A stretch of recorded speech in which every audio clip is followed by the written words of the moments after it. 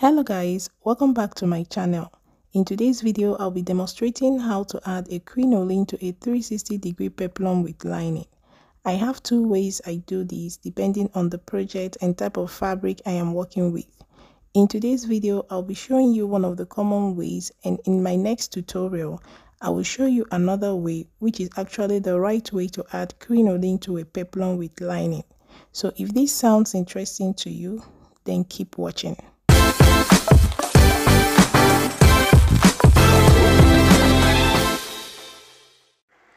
We will start by cutting out the peplum. Here I have folded my fabric into 4, and from this folded side we'll be taking our measurement.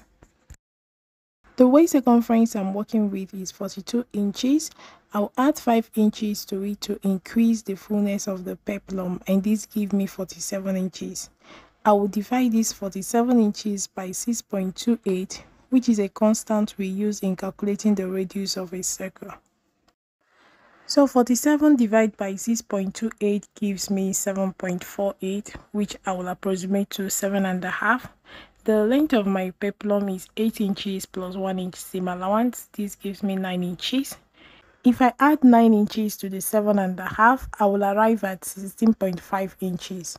So the length of fabric to be folded is 16.5 inches. My fabric here is folded at 18 inches, which is 1.5 inches more than what we just calculated. I will just use the whole 18 inches since I'm adding more volume to the peplum and it will be gathered anyways. I will take these 18 inches in a semicircle just like you see me doing. So you go ahead and do the same with your measurement. You add whatever you got as your radius, in my case is 7.5 inches, to the desired length of your peplum. Whatever it gives you is what you will mark as I'm doing as your own full length. Next, I'm going to mark the radius of the waist circumference, which we calculated as 7.5 inches. Remember, I'm working with a waist circumference of 42 inches and I added extra 5 inches to be gathered and add fullness to the peplum. This gave me 47 inches. We divided it by 6.28, a constant number for calculating the radius of a circle, and we arrived at 7.5 inches. I'll go ahead and cut out the peplum. So guys, I've cut out my peplum and I have here a full circle. I'll use this as a template to cut out the lining and I will interface the main fabric.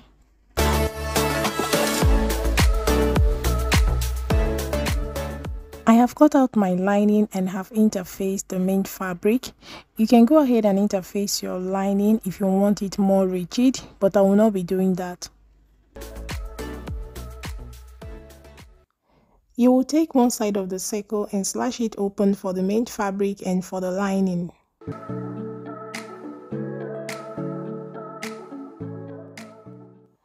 Then I'll place the right side of my lining to the right side of my fabric like so. Because of how sharp the ends of the crinoline is, I have sealed it off with a piece of fabric to prevent it from scratching against the skin. I'll place the crinoline away from my seam allowance line, but on the same line as that of the fabric and the lining, and we are going to stitch the 3 pieces together. You can do this with either a piece of fabric or with tapes. I prefer tapes because they are more handy, but at this point I can't find mine, so I will make do with what is available. So while you make the stitches, do not stretch the crinoline to avoid folds on your fabric, just let it glide in. If you have a sewing foot with a seam guard, I recommend you use that.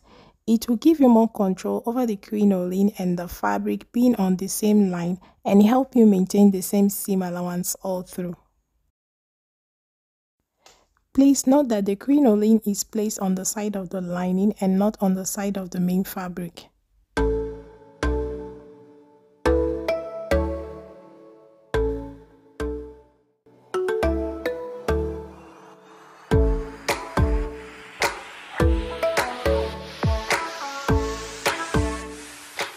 Once you're getting to the other end of the peplum, you're going to cut the crinoline before your seam allowance, seal off the edges and finish off the stitches.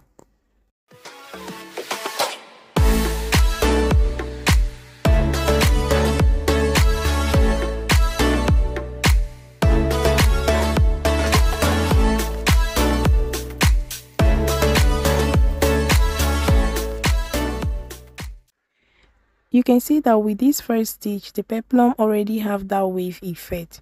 Now what you're going to do next is we're going to push all the seam allowance towards the lining side. All the seam, like you see me doing, all the seam, you're going to push it towards the lining side and top stitch.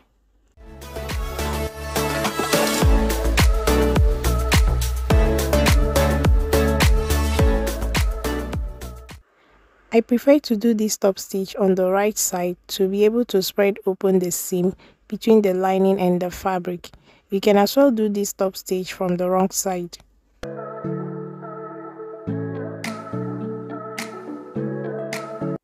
So guys, this is what our peplum is looking like, and you can see the wave effect.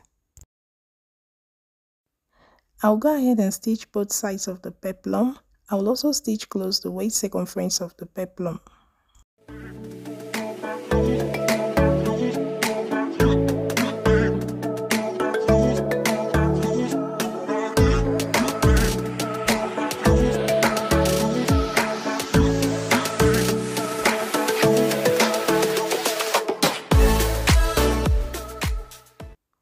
To stitch close the waist circumference of the peplum, make sure to stretch out the lining and the fabric flat while you stitch.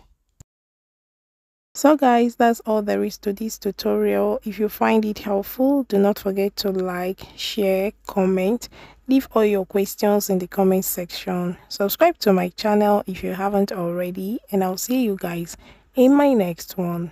A bientôt!